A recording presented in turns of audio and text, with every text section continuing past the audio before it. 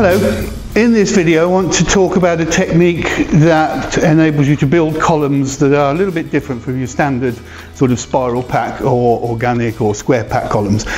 This produces a flat profile, flat from front to back, and also gives you the opportunity to build shapes, patterns, chevrons into your design. So it's really very adaptable, and depending on the colours you use, obviously will suit just about any occasion.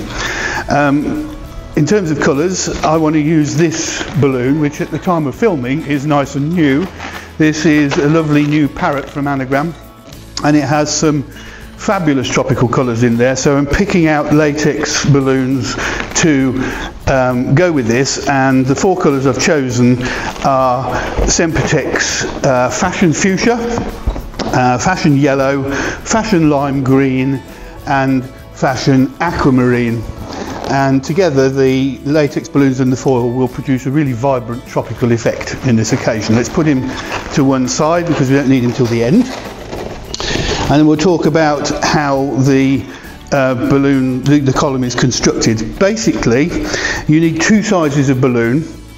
You're going to have a larger balloon and a smaller balloon. Some of the clusters will have two large, two small, and the others will be all small. And the actual size of the balloon doesn't really matter. The key thing is that the bigger balloon is inflated to exactly twice the diameter of the smaller one. So in this case, we've got 12-inch balloons inflated to 8 inches and 5-inch balloons inflated to 4. But it could just as easily be 10 inches and 5 inches, 6 inches and 3 inches. It doesn't matter as long as this is twice the size of that. And then we build the column in a quite specific order. So I'm going to put it on a pole.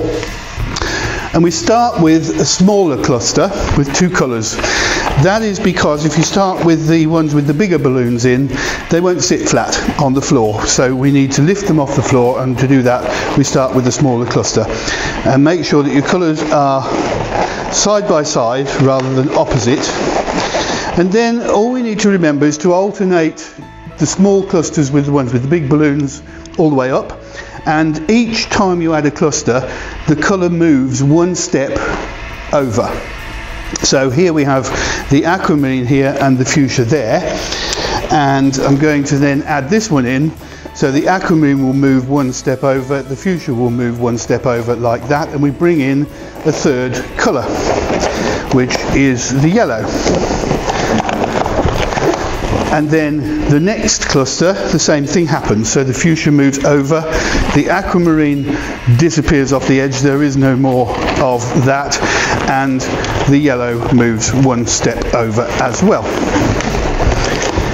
And as long as you keep your eye on the pattern, it shouldn't be an issue. The fourth cluster brings in the fourth colour because the pink moves over to the edge, the yellow moves over to here, and we need another colour here. So this brings in the lime green.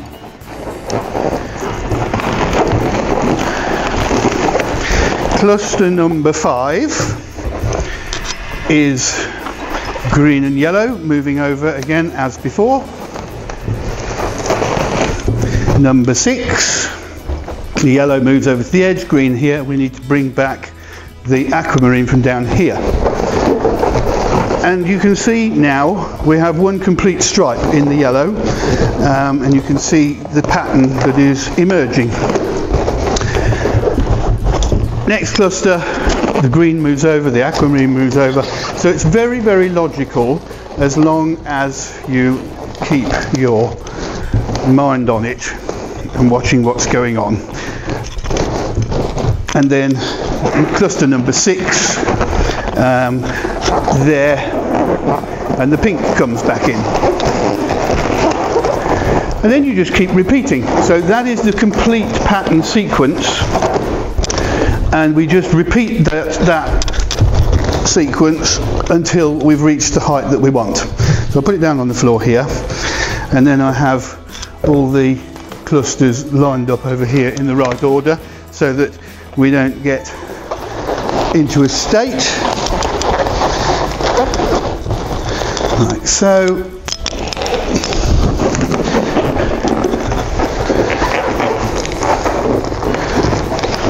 So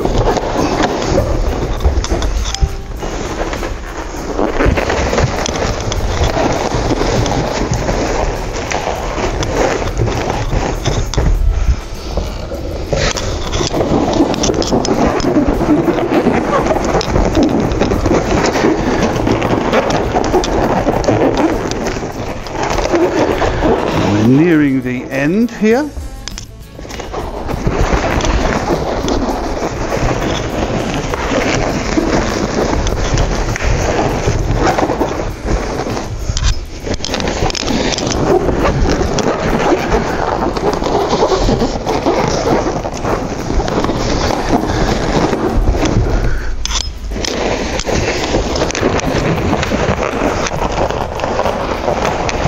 You have to just double check there, I nearly put that one on upside down.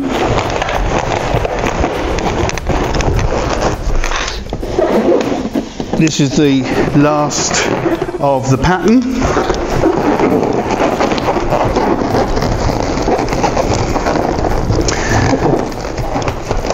And then we just need another cluster of small, an extra one on the top for the parrot to sit on, because otherwise he's not going to sit very firmly on there.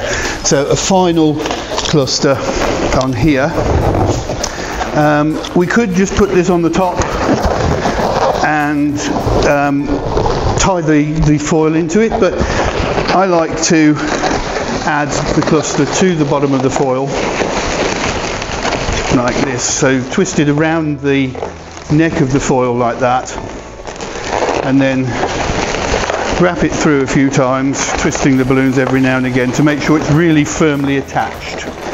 And I find this gives a better and firmer attachment than using a 260 or something along those lines. And then this will sit on here, and I'm going to take the neck of one of the balloons,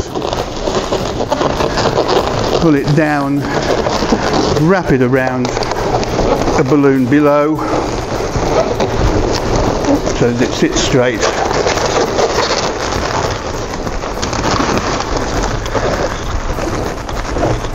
And there you have it. So it's a really vibrant, really exciting pattern which you can customize in lots of different ways to make it sit the way you want it to, or to give you the pattern that you want. But it's really very simple as long as you concentrate.